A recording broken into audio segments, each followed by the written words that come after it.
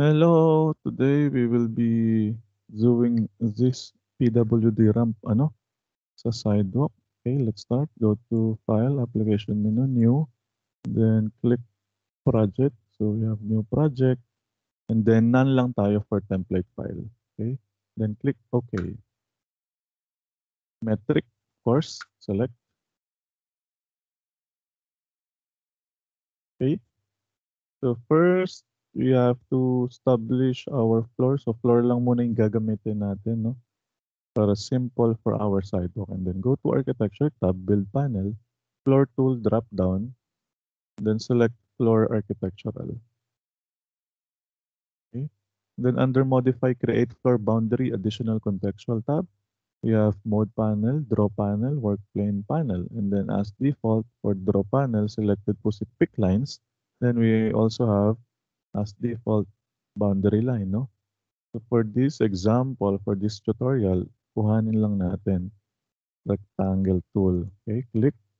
And then enter the starting point of the rectangle. Click lang tayo anywhere in the drawing area. And then drag your mouse, enter the diagonal point of the rectangle. And then as you can see, meron tayong temporary dimensioning. So hanapin nyo lang sa width, 1,200, no?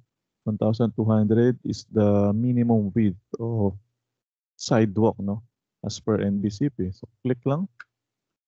And then before tayo mag-finish edit mode, go to Properties Palette, Edit Type. And then under value, naka 300 kasi, no? Yung default thickness, palitan natin. So click nyo si edit. Then for thickness, lagay natin 200. Okay. And then click OK. Apply. Okay. So thickness na is 200 na, no? And then finish edit mode. Go to 3D view. So ayan na po yung pinaka-sidewalk natin using floor tool. Okay, next. Go to project browser, floor plans, level 1. Double click. And then select po natin yung floor. Yan. Under modify floors, additional contextual tab, may mode panel tayo dyan. And then we also have shape editing panel. Okay. And then for shape editing panel, kindly look for add split line. Okay. So add split line, click. Make sure naka-chain po kayo para continuous yung creation of your line. Pero kung ayaw mo, pwede rin namang i-uncheck. Ano? Okay. Then, lagay po tayo dito. First point. Drag natin. Okay. Let's continue lang.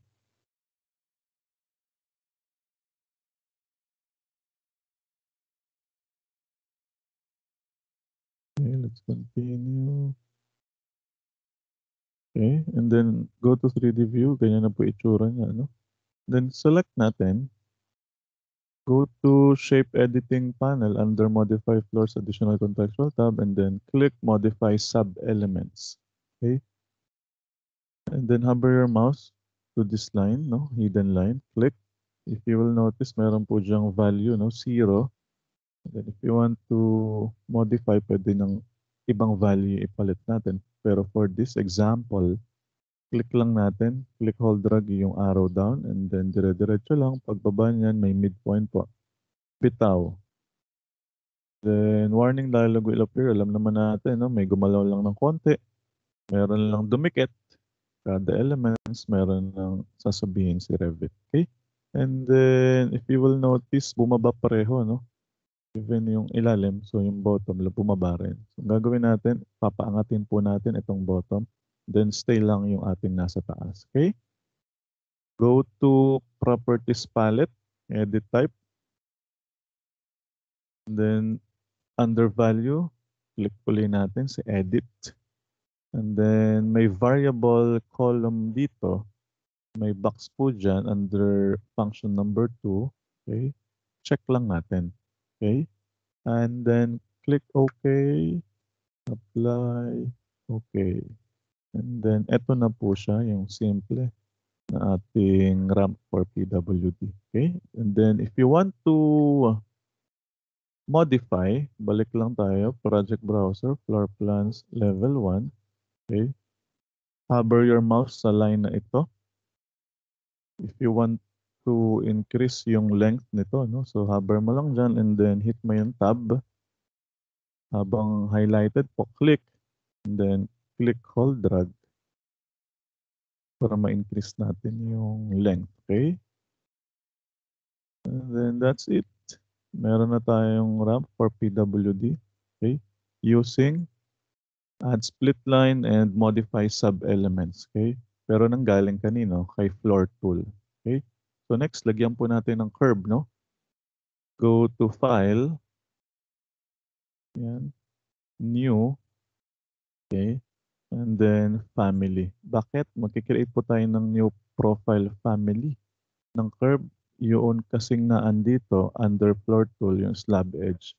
Pag nag-pick tayo no, dito sa corner, sa ilalim po pumapasok as default. So gagawa tayo ng sarili nating profile. Okay? So under template file, kuha tayo ng metric profile. Kindly look for metric profile. So, ito siya. Select and then click open. Okay, under create tab, we have detail panel. And then may line tool dyan. Pwede mo i-click o kaya mag-type ka ng LI for keyboard shortcut, no? Lima, India. Okay? And then for draw panel, line tool lang ako. Okay? Then dito tayo mag-pick, no? Sa gitna, first point. Click. And then yung lalim natin would be 200, no? Pwede nyo hanapin sa dimension, temporary dimensioning, or just type 200. Okay? Click. And then kuhanin lang natin, I think is 140. Yan, pwede na yan. And then 80, 145, any degree will do. Any angle, no? And then close natin. Okay. So ito na itsura ng profile natin sa curve. And then let's save it. So go to File, Save as Family. Lagay ko lang curve. Yan. Since may curve na ako, ulitin ko lang. No? Overwrite ko. Okay? And then click Save. Yes ko lang, no? Do you want to replace the existing file? Yes ko lang. Kasi meron na ako kanina. And then, load into project and close tool. Click. Okay, project 1 ako. Okay, pinapapili kung saang project po ilo-load, no? Yung family. Project 1, check. Then click OK.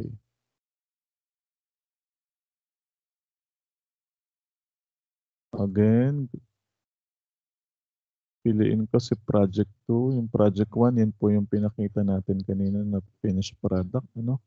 Then okay lang.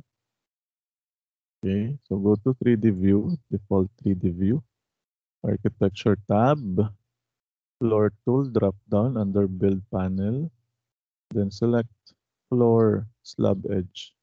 Okay, before tayo mag-click, go to properties, edit type, and then meron tayo dyang value under profile parameter, no? Naka-default. So yun yung kanina, yung slab edge na yun. And then click natin, drop down. So ito na po yung kinreate natin, no? Niload natin na curve.